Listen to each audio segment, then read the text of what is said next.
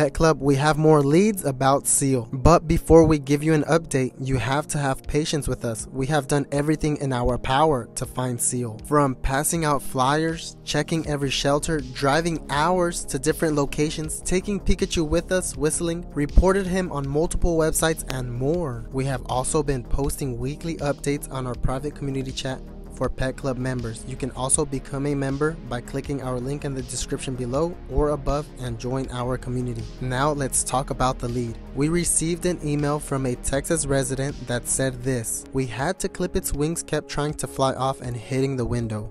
Was tired, stressed, panicking, and hungry. I'm in Harris County." And they sent us this picture. What do you guys think? Now, we did schedule a FaceTime call, but the video call was too blurry. So we asked them for more pictures or a clear video. Then they sent us this. But I still couldn't confirm if that was Seal. So I messaged them if we can meet up at an open location. Ever since I sent that message, they haven't replied, and it has been over 24 hours. I'll keep everyone updated.